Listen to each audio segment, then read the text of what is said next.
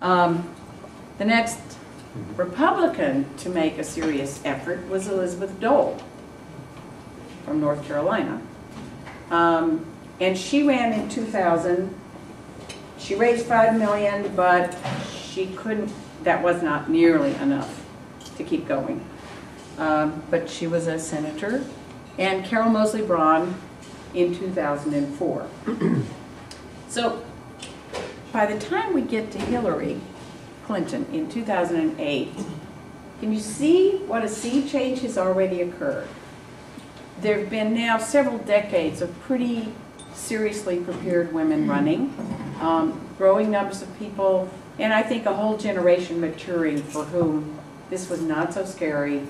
In fact, it was kind of, what's the big deal? Although I would argue that there was still this element of that shows up in the press treatment of her.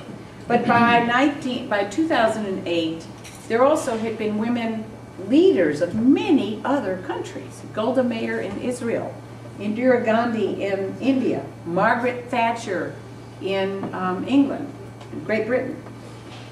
So that it wasn't so unthinkable anymore. And Hillary could and did raise the money to make a viable campaign. I can give you the words of her song, but I cannot sing it because I'm not Celine Dion. But I do think it's kind of fun to, let me get that little arrow out, go away. I think it's fun to look at these songs because they tell you something about the message people are carrying and what they think people need to hear. You know, so from Victoria Woodhull's In Your Face to Margaret Chase Smith, It's Okay, I'm Still a Girl and Girls Can Do This, to kind of You and I Were Meant to Fly, Higher Than the Clouds Will Sail Across the Sky. It's kind of like, we're going to do this breakthrough together. This is big. It's a huge change. It's okay. We're doing it together.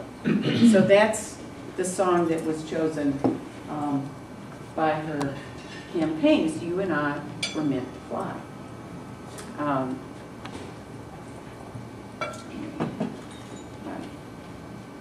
And we'll sail across the sky. Now, it is true that the coverage of Hillary's campaign was full of sexism. Those old ideas showed up in many, many ways. Commentators criticized things about her that it would never have occurred to them to criticize about a male candidate. Her laugh, her ankles, her clothes, her clapping. On CNN, MSNBC, and most major news outlets, there were commentators who likened her to a bitch, a she-devil, the main character in Fatal Attraction, everyone's first wife, and a scolding mother. You can find all of these images in the coverage. There were t-shirts on the internet that said bros before hoes. There were airport malls, and I saw this. I'm not sure I could have believed it if I didn't see it with my own eyes. There was a Hillary Nutcracker, which was a Nutcracker doll made to look like her. All of that adds up to me to saying this country is still really uneasy at the idea of a woman in that kind of position of power. But that didn't stop her, and I maintain she could have won. And there's several things to notice. One is she fits a pattern in American politics. A lot of the breakthroughs at every level have come first with widows, women whose husbands held a position of elective office. He dies, and she gets elected because she's seen as filling his shoes. It makes it more okay that she can do that. Now this goes back to 1920s in Texas, where Pa Ferguson couldn't run for governor again, so he put up Ma Ferguson, and she got elected governor of Texas. Not because Texans were comfortable with having a woman governor, but because they knew she was a front for Pa. Really, it was a way of electing Pa. But later, people like Margaret Chase Smith got in that way and then had a chance to show that they could do it. And so that pattern, widows and wives of, is a pattern that goes through many levels, and particularly when you get to Congress and governorships. And the fact that she had been a first lady, she'd had her own career, but she was associated with Bill and his fundraising apparatus was not irrelevant, does fit a pattern. Wives of men who've held the same office have often been the breakthrough people. And her ability to raise money did owe something to the Clinton machine. But she had also, by 2008, broken through and showed on her own that she could do it, and she built her own networks and so forth. So it's not at all a case of people vicariously voting for Bill by voting for Hillary. Whoever voted for Hillary wanted Hillary. And then you have to ask, why did she lose? And some people would say it's that residual sexism. I don't think that's the main thing, but I think that's an open conversation we could all have. I do think people were uneasy with dynasties. That having had two Bushes and worrying about having two Clintons made a lot of people uneasy. And Obama, because she was linked with a potential dynasty, Obama was the more effective symbol of change at that point.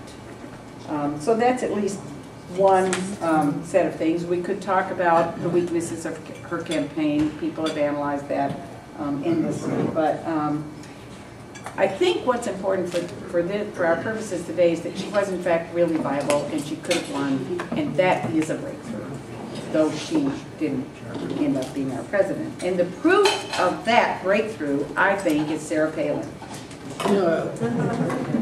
Now, I'm coming to the end, and we may have a long conversation here. But isn't it interesting that McCain felt for his presidential aspirations to be successful, he needed a woman? I mean, that's just really interesting that he thought that. I think what's clear now is that people don't vote for women because they're women, and for men because they're men anymore, anyway. Because women didn't flock over to vote for Sarah Palin. That people vote, women like men vote based on a whole set of issues and concerns and commitments. And so that was, I think, a kind of pandering that won't happen again. But it's interesting that he thought that. That he perceived the power of women voters as enough that he should try to make this effort to get them to come over.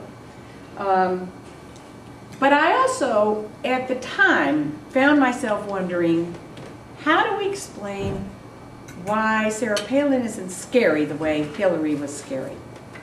You know, you didn't see the idea of a woman in a powerful position. What is it that makes this not so scary? Some of it is she was running for vice president and not president. So you could say, well, it's not that powerful a position. In fact, it's kind of a non-position. Unless the president dies, then of course it's the president. But it's a secondary role, so maybe not so scary. There are a whole lot of other things that fit into her image, that she was extremely attractive. Men, voters, talked about her to reporters about how she was hot. She was a mom. She had multiple kids. That kind of softened it up. I mean, Hillary made a big deal about being a mom and was clearly a very wonderful mom and has a wonderful daughter, but she only had one, and so maybe, I don't know. I think the most important thing is that what Sarah Palin taught us is that ideology trumps gender now. And that's a change.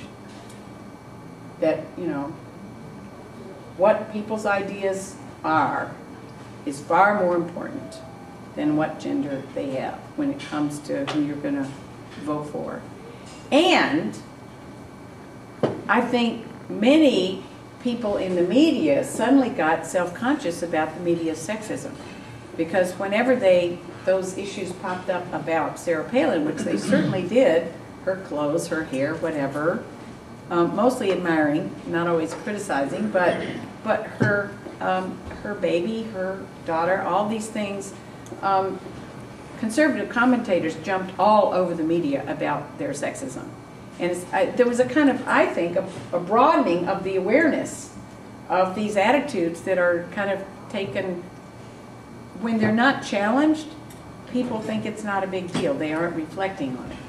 When they get challenged, and so there was a whole other group of people who suddenly thought, this is our person. And they're talking like that about her? They can't do that. That's sexist. Well, good. Let's even the field here and think about it regarding everybody. Since that election, obviously, Sarah Palin and Hillary Clinton have both emerged as very powerful figures. Hillary Clinton as Secretary of State, and Sarah Palin as a leader of the Tea Party. And that, I think, as a historian of women, I just find this fascinating. And I don't have answers. One of the things I always say is I do the past, I don't do the present and the future. Because people always ask me what's going to happen next at the end of most of my talks. It's really important that you understand I don't claim to have a capacity to understand the future. But, oh, I need to, we need to get Sarah Palin up there and see the whole family thing was made very, very important in the way she was presented. I guess one other thing I would say is that women in strong public positions are no longer anomalies. Now, if you go to the Fortune 500, you'll find the percentage of women in the top leadership is still pretty small, but we all have examples in our lives of women in strong leadership positions, everywhere. So it's not as big of a deal as it once was. And I think charisma and ideology come in male and female packages just equally much. And so we're gradually learning to deal with powerful women across the political spectrum in our public life. And finally, the last thing I would say is that in that election, in 2008, it was women who elected Barack Obama, because there was a huge gender gap in the electorate. And there's no question that they made the difference. So I do think the glass ceiling is deeply